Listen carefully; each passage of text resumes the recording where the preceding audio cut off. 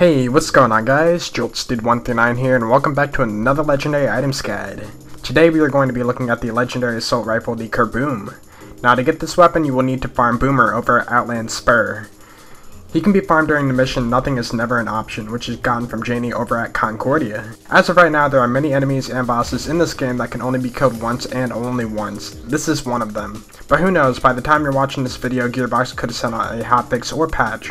But if you're on PC, you can set up your save file to easily refarm these one-time enemies and bosses.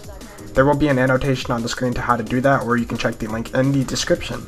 If you're on console, you will have to back up and reload your save each time. As soon as you get to the part of the mission where you need to clear out 3 waves of scavs, that is when you'll want to back up your save. You will have to fight the 3 waves of scavs before a Boomer spawns each time, since the wave number will reset to 0 after you reset. It took me 31 farms before I got this.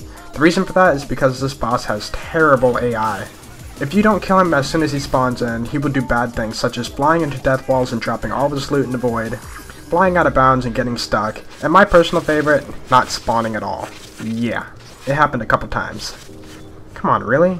Are we really supposed to have this much of a challenge when farming for legendaries? So make sure when he spawns in you kill him at the right time so that his gear doesn't fall into the void.